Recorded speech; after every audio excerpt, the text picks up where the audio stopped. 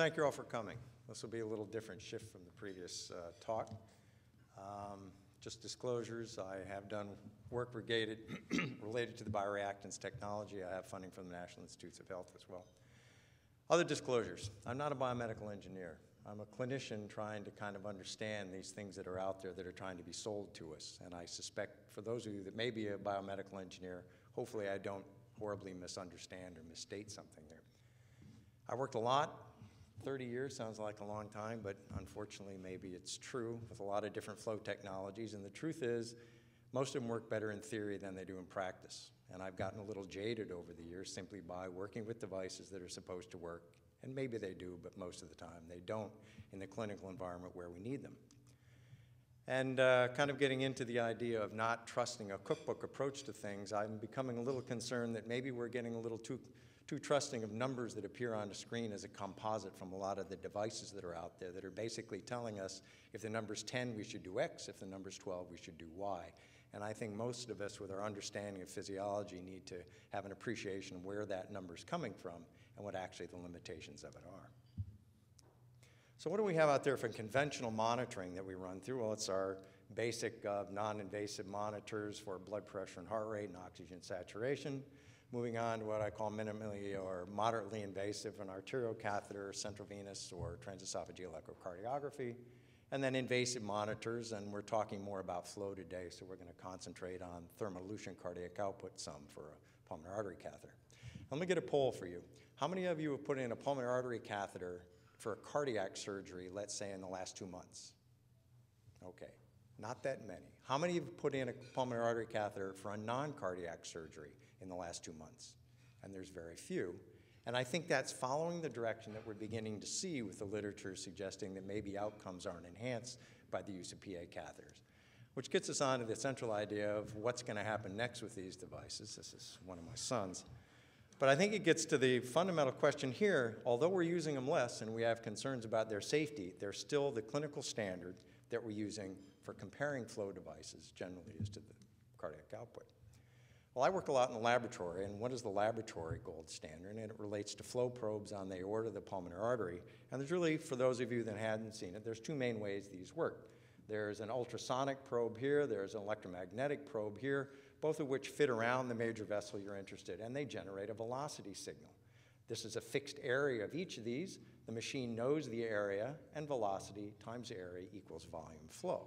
And this is essentially the laboratory gold standard, and it's one that we've used both in an animal lab and in a clinical setting. Just as an example of the things that we use for these models would be a left ventricular pressure and an aortic flow, and commonly we'll superimpose on things like arterial pressure, left ventricular volume in green, right ventricular pressure, and our standard models generally come out as well of superimposing pulmonary arterial flow simultaneously. So we're actually able to look at a lot of simultaneous events and extract some of the subtleties of these different methodologies. Over 20 years ago, we published this study in 1992 looking at standard thermal elution. We were looking at a new type of pulmonary artery catheter, and we used it in a controlled laboratory setting. This was done in large dogs. And when the conditions are meticulously controlled, there's a wonderful correlation between electromagnetic flow and thermal elution flow. And the average, the percent error in this is quite small. It's 11%. We then use the same device in a clinical setting as we would in cardiac surgical patients, again comparing it to an electromagnetic flow probe put on the aorta. And we found the exact same device used in our clinical setting produced an error of 38%. So when we look at any method comparison studies, we have to consider the response time between your reference and what you're actually looking at for a new technology, whether you're looking at a snapshot, which is what I would say multiple thermal elution boluses are, relative to a new device that's continuously measuring flow. And are the new and the reference measures measuring really the same thing? And this may sound a little silly, but some of the things we've shown, for example, that if I measure ejection from the right ventricle and the left ventricle simultaneously, and I'm rapidly giving a fluid bolus, the flow goes up on the right side of the heart well before it goes up the left side of the heart. And I think average these data over a period of time, with one technology looks at LV ejection and one looks at RV ejection, we can actually come up with a difference between the two of them. Many of you may have seen or used, how many have used the CCO, the continuous cardiac output device? And I have as well, I think most of us have, which is an interesting device. It's essentially reverse thermodilution. It heats the blood instead of us injecting a cold bolus. And you'll find studies that have been done in the past that have compared new technologies to continuous CCO devices. One of the issues related to this that many of you may have been seeing actually was published when the devices first came out in the early 90s. In this study, they looked at flow from a CCO catheter relative to an ultrasound flow probe, UFP, during a variety of different interventions to raise or decrease blood flow. And they then looked at the time it took to produce a 20% change of the maximum and compared the time for the ultrasonic flow probe to that produced by the continuous cardiac output device. And what they found was that there are actually large differences in the time it took for the CCO to detect a change. And this time difference was the greatest for when they gave a fluid bolus. And it was actually, whereas the ultrasound took 30 seconds or half a minute to detect a change, it was over 7 minutes for the CCO. What this gets to is the idea that when we're comparing technologies and we're looking at different references, we have to consider how rapidly the reference can respond. So if we're comparing a new method to continuous cardiac output and we're doing a fluid bolus, we may actually miss the relative changes between the two. All right, so as our things have evolved, what do we have now to aid our monitoring? Well, I've added in the non-invasive tissue oxygenation, or which can be a probe that's put on. And really the emphasis now is on towards stroke volume management, and there's a variety that I put in the minimally or moderately invasive group, from transesophageal Doppler, a range of methodologies that are based on pulse contour analysis, a couple that are dependent on airway instrumentation. And for the sake of time today, we really can't go through each of these, but we're going to focus on this group in the non-invasive group, which are also directed towards assessing stroke volume. Now, just a quick note on why non-invasive monitoring. Okay, we can think of a few things. You can apply it to a patient group that you otherwise wouldn't do extensive monitoring in. You can do it in an outpatient setting. You can start it prior to the surgery and continue it easily afterwards. But how many of you, in the course of your practice, have used the oximeter on yourself, or taken your blood pressure, or taken your own EKG, or put the NIRS oximeter on your head to see what your cerebral oximetry? Let's be honest, I think we probably have all done this. So I put this in the category. One of the nice things about non-invasive monitoring is it allows clinicians, I say, to more critically evaluate the technology before they apply it to their patients, or in other words, we get to play with the device. I think this is probably a double-edged sword from the standpoint of the manufacturer, because if you use the device and you become familiar with it, you may like it. And at the same time, if you use it on yourself and you start to measure things that you don't believe, you may come to dislike whatever this is. And having said that, having spent 30 years looking at a lot of different devices, I've done a lot of these on myself, my wife, my kids, the family dog, and it's the same with the NICOM device that we're going to talk about. One of the things that is kind of interesting to me is signal loss. So, for example, a lot of these I'm interested in using post-operatively. And if the device intermittently cuts out or it doesn't give me continuous data, then I may not think it has a great deal of utility. So one of the first things I did with some of these devices is I actually put them on myself at night. I move around a lot at night. My worry is I'll wake up in the morning and I'll look and there'll be big data gaps, which will make me concerned about using this in an ICU patient post-operatively. Well, this is one of the first times I used one of these, and I say, well, interestingly here, it's telling me that at one time during the night, my cardiac index was 1.5 liters a minute.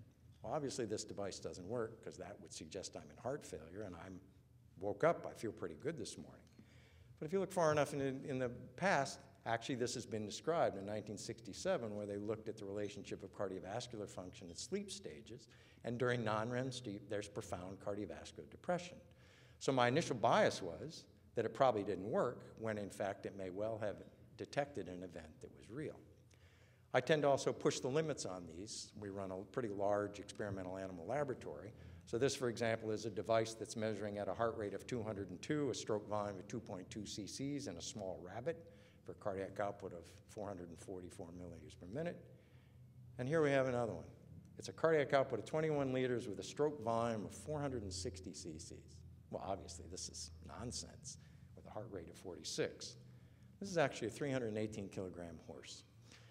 46 is tachycardic for an anesthetized horse. And I don't know if any of you have ever seen these, but there's some really complex horse procedures that are done. They make the animals supine. They may do laparoscopy. And if you have a $500,000 racehorse with its legs sticking up in the air, one of their big concerns is myopathy. So they empirically run dobutamine during the course of these to try to maintain blood flow and blood pressure to lessen the risk of a myopathy. And I think if I owned a racehorse and the word myopathy started to circulate, I'd probably get a little bit concerned. So this is actually a setting of an animal that is receiving dobutamine to maintain blood pressure and flow. Have no idea if this has any relevance to what the actual measurement is, but if you look in the literature, the reported cardiac index for anesthetized horses receiving dobutamine is between 54 and 73 milliliters per kilogram, and our calculation here is 67 milliliters per kilogram. So whether or not it's absolutely accurate, I can't tell you, but it's certainly in the ballpark, and the machine has sufficient fidelity to pick this up in a massive animal. Well, let's look at some of these other methodologies. Have any of you used the USCOM system? It's a device you see, it fits in the sternal notch, it measures the velocity of blood being ejected in the aorta, estimates the cross-sectional area, almost like transesophageal Doppler. It produces this nice tracing and it estimates the stroke volume from that. It's a device that's been out there, and like transthoracic echo, I don't think it's particularly amenable to our use intraoperatively because technically it's going to be impossible to do. Next has to do with the next fin. This is the new iteration of the old FinaPress system to non-invasively measure blood pressure in your finger. It's been refined, and actually from the blood pressure standpoint, the literature would suggest it seems to work pretty well. It provides an external pressure to compress the digital arteries. It's able to then estimate what the pulsatility is in the finger. It uses a mathematical transformation to model what the brachial pressure would be. And the software now takes that non-invasive arterial pressure, applies a pulse contour or algorithm to it to try to estimate stroke volume. And it gets into this idea of based on the systolic pressure and the physiological three-element wind Kessel. You'll see this quite a bit. Let's be honest, how many of us really understand what a three-element wind Kessel is? But it's out there all the time, and a lot of the devices we're using are predicated on this estimate. And it shows up as a line, but do we really understand what it means and what the limitations are? This is the general idea of pulse contour analysis, whether it's from an arterial pressure waveform or whether it's from a non-invasively derived arterial waveform. And essentially takes the area under the arterial pressure curve, integrates it, or more commonly it just looks at the pulse pressure, the maximum minus the minimum. And it takes this value and divides it by this characteristic or the aortic impedance. And this gets into this three-element wind Kessel model. This is a complex number that actually involves resistive, elastic, and reflective components of the circulation, and is really hard to come up with an adequate model and estimate what it is, which is why a lot of the devices out there, like the PICO and the LIDCO and those, for example, make a cardiac output measurement and use that cardiac output measurement from a different methodology to calibrate the stroke volume from a pulse contour analysis. Or in other words, they're deriving what this Z value is. A lot of people have simplified this into essentially pulse pressure times a factor K, which takes into consideration this factor. And this is kind of interesting. Have any of you seen this device? It's a newer, non-invasive device. The company, I stopped by their booth the other day. They're not showing it here because it's not yet available in the United States. But it uses, instead of using a derived arterial pressure waveform from a finger pulse, it uses the EKG and the plethysmography waveform to estimate a pulse wave transit time, or the time it takes from a pulse being generated in the heart to be propagated to the radial artery in your hand.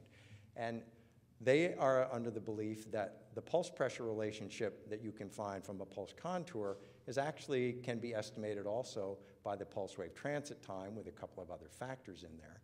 And they're trying to derive a completely non-invasive stroke volume measurement using this pulse wave transit time from the EKG and a plethysmography.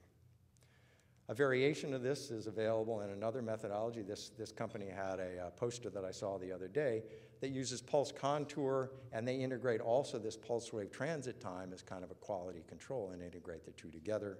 I don't believe they yet have a commercial device, but you'll probably see it somewhere in the near future. Well, sort of the grandfather of all non-invasive cardiac output monitoring is thoracic bioimpedance. Have any of you used bioimpedance devices? There's a few folks out there. And the general idea of bioimpedance is, and this was developed a long time ago, in fact, they tried to apply some of this to astronauts to estimate what their cardiac output was, is if you apply a high-frequency, low-voltage current across the chest, fluid is a pretty good electrical conductor. And as fluid leaves the chest with a stroke volume, the impedance to that current changes. And that's the fundamental idea here. And this represents an example that I'll try to show you. This is actually an EKG. It's my EKG. And when I first saw it, I was a little concerned because I thought the PR interval was short. But an impedance signal then is superimposed on it. And this is a very low amplitude relative even to the amplitude of the EKG. It's a very small signal, and in fact, this overestimates what it is. But the size of the signal is fractionally only a portion of what the EKG is. Well, you can take the signal and you can sample it and amplify it, and you can filter it, and if you filter it such that you take out all these rapid oscillations, you get this slow up and down, which represents the respiratory change. And this is the basis of a lot of our respiratory rate monitors that are dependent on transthoracic impedance. Air isn't a particularly good conductor, so as I take a breath, that changes the impedance to a current across the chest. What's done for stroke volume analysis, though, is you amplify the signal again, and you filter it in a way that the respiratory variation gets taken out, and you come up with this nice signal. And then you can isolate one of these signals indicative of a cardiac event, and that's exactly what we see shown up and blown here. This would be the Z, or the impedance signal. The old equations that originally described by Kubitschek assumed that the chest was a cylinder and applied this algorithm that stroke volume was the resistivity of blood times the length of the distance between the electrodes over the baseline impedance in the background times the time that it took for the heart to eject times the first derivative of this signal. There's a lot of stuff in there. And one of the things that I think becomes important is this factor. I apologize, there's two factors there. We'll go forward one more time. I can get it to work. Is that these two are squared factors. So if you have an error in either of those, the error gets amplified because the variable is squared. And in a perfect world, the waveform is beautiful. The waveform has sufficient fidelity that you can actually detect a range of cardiac events. I'm sorry, so from this you can look at the cardiac events, pre-ejection time, LV ejection time, isovolemic relaxation. The problem is in the real world, I'm sorry, I'm having trouble with it. This is what the signal tends to actually look like in an operating room or an intensive care unit with all the movement, distortion, and the electrical characteristics, that there's so much, the signal is so poor relative to the noise that you really can't make a lot of distinction from it. And if you look back over the last, even to 1966, and you search impedance cardiography, there's almost 2,300 citations. And overall, the literature really doesn't support the general utility of this methodology in the perioperative environment. Limitations seem to be this poor signal to noise, especially in the OR and the ICU, the influence of multiple factors on this Z0, again, which is a squared variable, the rigid requirement for lead placement, and we'll talk about more momentarily. And in response to this, there have been a number of interventions made by industry to make this methodology better. Well, one of them is this NICOM device. And a friend of mine called me several years ago who's a cardiologist and a biomedical engineer and said, you should take a look at this and tell me what you think. And my response initially was, well, I've done a number of things with bioimpedance, and if I can get this to work, it's basically just going to be another bioimpedance device. And I looked at it a little bit more closely. This is an image you can find on the internet, and it made me a little concerned because here it is telling me that the cardiac index is 2.7 and the sensors are stuck on the table. So it begins to make you wonder a little bit.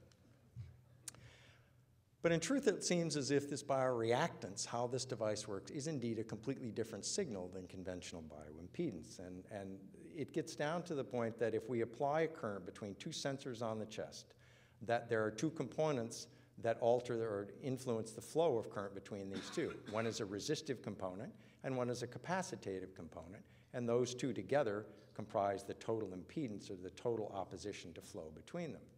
Well, resistance, this one is essentially a frequency-independent variable. And if you think about it in the terms where we generally live, say systemic vascular resistance, which is mean pressure divided by mean flow. It's not a pulsatile event. Alternatively, this capacitive, or what's regarded as a reactance component, would be like thinking of the aorta. The heart ejects into the aorta distends and recoils and diastole. It's a pulsatile component. And if I think about the peak of the timing of that pulse in the proximal aorta and in the radial artery, they're going to actually reach their peak at different times. So there's a delay in the timing between those two events.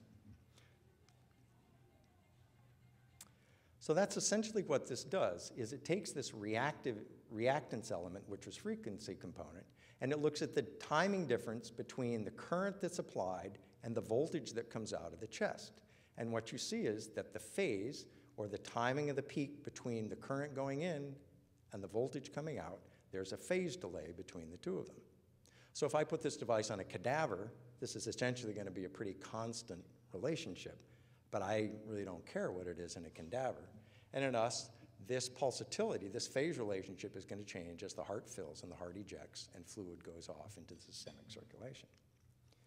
And this is an example here where the red would be the current that's applied, the yellow represents the voltage that is coming out of the chest simultaneously, and as the heart fills and empties, there's this consistent phase shift, and that's what the device does. It quantifies this phase shift.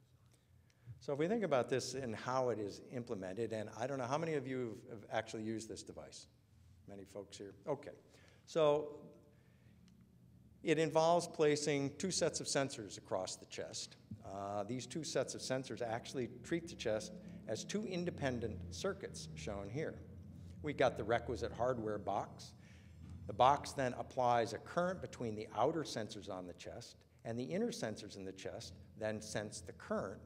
So the current goes into the outer sensors, and the resulting voltage comes back to the machine between the inner ones. So what the device does is it sends a signal through the outer, the inner then detect the voltage. The box then calculates a time delay between the current going in and the voltage coming out, and based on that time delay, it generates a signal. And it is this signal that represents the phase difference, and the phase difference represents the fluid entering and leaving the chest. So how does it work? Well, it takes this raw signal, which is essentially an index of volume, and it's derived from the phase shift. If we then say, all right, this is volume in milliliters, and we look at the rate of change of this in milliliters, it comes out to be milliliters per second. So if we take the derivative of it, and that's an index of flow. And if we adjust that over the systolic interval and the diastolic interval, and we take the area under the systolic portion, or the maximal rate of change that occurred as the volume was changing in the chest, the area under the curve represents the stroke volume. So the way the device works is it calculates stroke volume by multiplying this rate of change by the time over which the rate of change occurred, times a constant, which takes into consider age, gender, height, and weight, and that's how it estimates the stroke volume. Okay, well, the literature and a lot of people's clinical experience, the bioimpedance doesn't seem to work very well in the perioperative environment, and why should this? I tend to think of this in terms of the difference between an AM radio and an FM radio. An AM radio's got a lot of static and background noise. The FM's got a more powerful signal. You can put stereo in there, and it doesn't seem to have the same degree of background distortion. The difference here, this isn't really frequency modulated. This would be phase modulated, but in many ways, the parallels are similar. I'll say that there's a difference in the signal-to-noise ratio. And hopefully I don't misrepresent this, but it's sort of the way I understand it. The device delivers this high-frequency, low-voltage current at 75 kilohertz, and this is the information we're interested in. Now, standard bioimpedance, again, at 75 kilohertz, you get this band that occurs where you have oscillation of the signal that occurs between these different areas, and using an amplitude modulation, you actually get distortion. So the band is wide, and the ultimate signal represents the information plus the noise that occurred on both sides. Well, the bioreactance, by focusing not on the amplitude of a signal going up and down, but by simply this phasic relationship between the signal going in and the signal coming out, is able to concentrate all the information in this one range, so you're not getting the sum of the noise, you're simply getting the information that's generated by the 75 kilohertz signal. Other potential advantages here is there's no consideration of this Z0. Again, this is a component of the bioimpedance equation that is squared. So problems with Z0 get amplified because it's a squared variable. This has been a problem consistently in patients that are obese, those that have a high degree of lung water, or those in a cardiogenic heart failure with a low cardiac output. And this is an area that is particularly interesting to me as there's less dependence on lead placement. As I mentioned, one of the variables that goes into the bioimpedance equation is the distance between the leads, and that's also a squared variable. So this is, I just picked these out off the internet. These are some of the bioimpedance devices that are out there, and I wanted to show the required lead placement that has to be put on to use these individual devices for the algorithms to work. And even in recognition of the fact that this can be a limitation, this is a recent publication actually trying to put sensors only on the arm and away from the chest to derive the same information. Well, this is one of my concerns when we first started working with the NICOM device, and this is one of the old figures showing the old configuration of the old type of sensors. But I started thinking about, well, here's the difference between theory and practice. I do a lot of cardiothoracic procedures. We do a lot of esophageal procedures. And if this is the preferred array, what about my patient who's got a central line, who's coming to me and we're going to do an esophagectomy on? They have an incision in their abdomen and their chest and their neck. They're going to get a chest tube on one side. They're probably going to get a chest tube on the other side. They're going to go to the ICU with bandages across all these incisions. A lot of the patients have a pacemaker and AICD, and they're going to get to the unit, and the nurses are going to put on a 12-lead EKG. And all of a sudden, it's looking to me like this sensor array isn't particularly practical. So in theory, while it may work, in my practical world where I live, it's not going to have a whole lot of applicability. So several years ago, after local IRB of my wife, I recruited one of my kids, and we did a little study here, and this was done under conditions and anonymity. He was anonymous, is the word I'll try to say. And we put the leads on at a whole range of different arrays, on the front, on the back. We turned him over. We put him on his back. We turned him over. And we had a reasonably consistent signal. You probably can't see it from the back, though. And again, I'm inherently skeptical of all these devices. And what I found was this array in his back, which actually has evolved into the array that I use for most esophageal surgery now, was saying his cardiac output was 4.8. Turned him over the same array, and his cardiac output was 5.5. I'm going, it doesn't work. This position thing is really a problem. This device doesn't work. Of course, then I found this patient showing that when you turn patients from supine to prone or prone to supine, there's a clinically significant change in their cardiac output. So maybe it was the device was detecting a real change, and it wasn't an artifact. Well, this gets to another idea and gets back to some of my thoughts earlier. In the operating room, we move people around a lot. When you have other sensors and stickers, are they going to fall off? Are they going to get pulled? Are they going to get wet? There are going to be problems. And it only gets worse in the ICU. A lot of these times the patients are extubated. They may be moving around and squirming. And if the device can't continually give you information, if the leads are falling off, I don't know what the value is. So if we go back to my sleep study that I did here, one of the pathetic things on here is this is only about 5.5 hours or 6 hours of sleep, which unfortunately is common in my house, probably in some of your houses as well. And I tend to sleep like a stone, so I go to sleep and I don't move. So I got to think about this a little bit more, and I don't know about you, but when I drink red wine, I wake up at night, my heart's pounding. Supposedly the tyramine you absorb, the tyramine is a sympathomimetic and drives things up. And after that happens, I don't go to sleep very well, and I thrash around and move. So I thought, well, that's kind of interesting. And there was this paper out there about how 2, not 1, but 2 drinks of red wine or alcohol actually raise your cardiac output. So I thought, okay, and in the sake of science, I drank a bottle of red wine, and I put the stickers on myself, and I hit the button, and I went to sleep. And here's what we found. So this is my baseline sleep test, and here it is after my bottle of wine, and in full disclosure, I felt awful after this one, I felt great after that. But just as predicted, my baseline cardiac output was higher, but you can see there's an event that occurred first. There's no gaps in the data as I wiggled around at night, and here's this marked rise in cardiac index. And we're able to break this down a little bit, if this will shift for me, and it shows that this rise was largely driven by a change in heart rate, while this earlier rise in stroke volume was actually modulated by a change, or in cardiac index was modulated by a change in stroke volume. So what this says is, okay, red wine gives me a hangover, and the leads don't fall off at night, and do these things really have a place in our practice? And this is the evolution that's going on, and keeping in mind my practice, in particular cardiothoracic patients. Well, maybe, and goal-directed therapy, but including not just intraoperative management. We're kind of interested in starting things preoperatively, and even carrying all of this on into the post-op period. Some of the people in our group have actually been using this device as a transfusion guide in children. We'll see how that goes. And also, there's been interest in actually using it in preoperative evaluation, exercising patients, and see what happens to their oxygen delivery.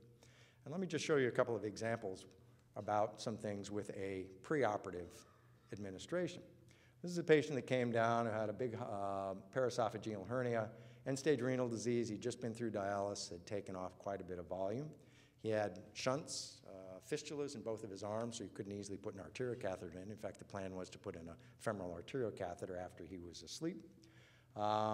Severe long-term hypertension treated with multiple drugs, diastolic failure, and carried this diagnosis of heart failure with preserved ejection fraction, which has the cardiologist all excited about, you can't give him any fluid, you can't give him any fluid, it'll kill the guy. So now he's coming down, surgical procedure, post-dialysis, he's going to be completely dehydrated, and the question was, how much fluid can we give him? And in this setting, even before induction of anesthesia, we did a simple passive leg raise. And he had a marked increase in his cardiac index in response to a passive leg raise, which tells me if I raise his legs and I translocate 300 cc's rapidly into his heart, even in the setting of his severe diastolic dysfunction, he was able to tolerate that. And it gave us some confidence that we could rapidly give this man fluid if we needed to, and that's what happened throughout the course of his subsequent induction and his early induction and the period of time when he was having his femoral arterial catheter placed. This is another scenario. This is just a clinical situation of an esophagectomy. We tend to, I don't know about you, but our evolution of our practice is quite a bit between different surgeons, minimally invasive and what minimally invasive means and standard open. But this is, for example, is a patient that had a procedure, it was a 5-hour esophagectomy, goes to the ICU intubated, sedated, little tachycardic, kind of hypotensive, a little warm, hematocrit's fine, had 400 cc blood loss, got 6,100 cc's of crystalloid intraoperatively. Now in our practice, we sort of vary from week to week. Well, we worry about giving a lot of fluid because, as we heard in the previous talk, there's probably an association with poor outcome. We worry about lung injury that's going to occur in the post-op period. And at the same time, everybody's told, but if you give a pressor to support the blood pressure, it's going to kill the vascular anastomosis. So we're kind of lost in what's going on between. Again, the patient was hypotensive when they get to the unit. This represents the last couple hours of the procedure, which is a laparotomy for isolating the stomach and a gastric conduit, which is pulled up into an anastomosis in the neck. And there's a progressive decline in systolic blood pressure, and in response to the declining blood pressure, the patient received more and more fluid. And in fact, they got 3,600 cc's of fluid over about the last 90 minutes of this procedure, all to keep the blood pressure elevated. Bottom line is when the patient gets to the ICU, they're intubated, sedated on a propofol infusion, their cardiac index is 4.7 liters per minute, and they're still hypotensive. And what this probably shows in our setting with this highly morbid procedure is we have an objective endpoint to say we need a pressor, we don't need more fluid. And that's essentially how this technology has evolved for us in our current use. This represents some tracings from patients after esophagectomy postoperatively. This represents their time in the ICU from admission, sort of an overnight. And you can see what happens to their cardiac index. It dips down and down and down. This is based on conventional management where we're not necessarily a protocol, but nobody was paying attention specifically to what the flow parameters were.